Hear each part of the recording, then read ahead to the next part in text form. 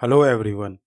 पिछली वीडियो में हमने इंजीनियरिंग ड्राइंग के इंट्रोडक्शन के बारे में बात की थी, जैसे इंजीनियरिंग ड्राइंग क्या होती है और कहाँ यूज़ होती है।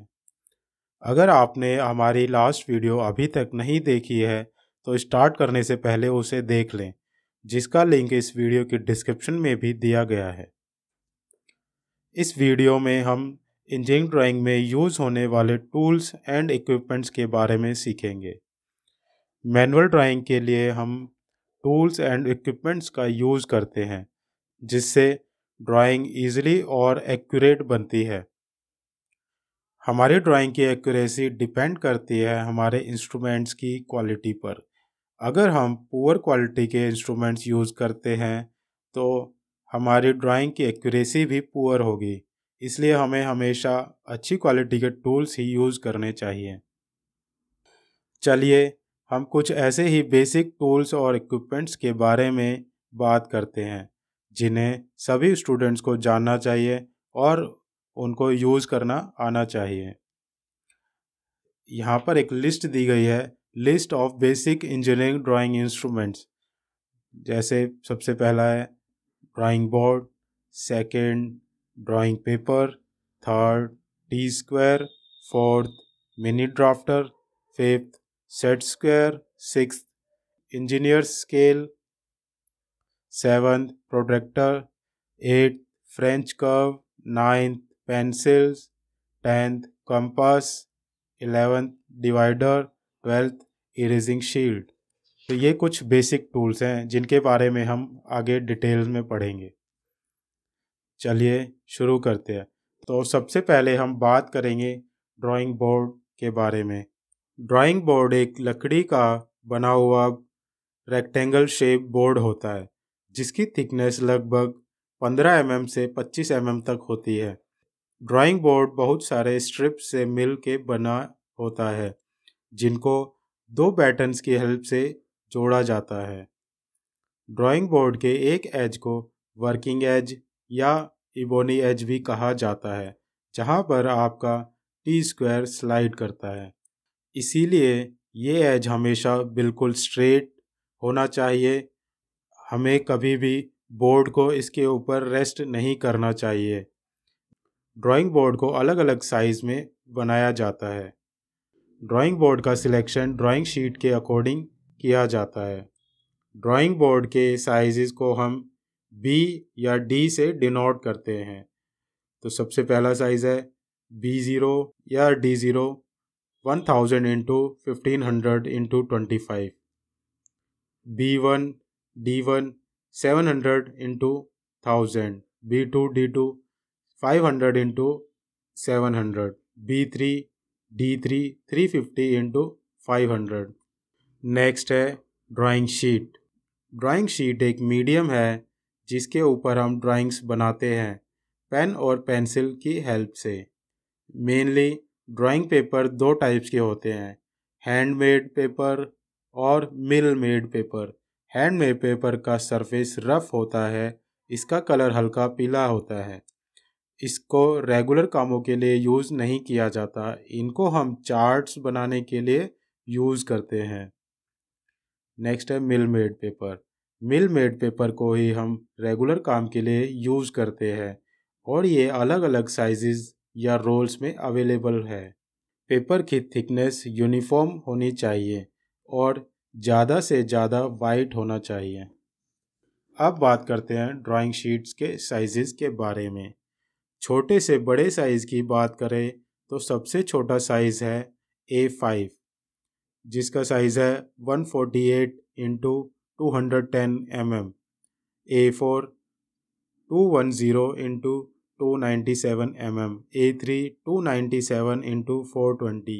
A2 420 into 594। A1 594 into 841। A0 841 into 1189 mm। A0 sheet का साइज़ 1 मीटर स्क्वायर होता है, जिसका साइज़ 1189 इंटू 841 होता है। हर हायर नंबर साइज शीट अपने से नीचे वाली शीट की हाफ होती है। नेक्स्ट है टी स्क्वायर। टी स्क्वायर लकड़ी या प्लास्टिक का बना होता है।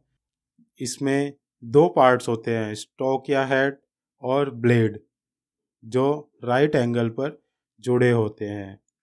टी स्क्वायर के हेड या स्टॉक को ड्राइंग बोर्ड के वर्किंग एज के साथ लगाया या स्लाइड किया जाता है। फिर ब्लेड की हेल्प से हम हॉरिजॉन्टल या पैरेलल लाइंस ड्रॉ कर सकते हैं। टी स्क्वायर अलग अलग साइज़ में अवेलेबल है, जिसको हम बोर्ड के साइज़ के अकॉर्डिंग चूज़ करते हैं। टी स्क्वायर मेनली 4 साइजेस में अवेलेबल है: T0, T1, T2 and T3। T square को हम ब्लेड की लेंथ से स्पेसिफाई करते हैं। T0 साइज़ की ब्लेड लेंथ होती है 1500, T1 की 1000, T2 की 700, T3 की 500। नेक्स्ट है मिनी ड्राफ्टर। मिनी ड्राफ्टर एक कॉम्बिनेशन है T square, set square, scales and protector का। इसमें एक एडजस्टेबल प्रोटेक्टर हेड लगा होता है, जिससे दो ब्लेड जो राइट एंगल पर फिट किए होते हैं, जिसको मिनी ड्राफ्टर का स्केल भी कहा जाता है। ये स्केल मिनी ड्राफ्टर से जुड़ा होता है।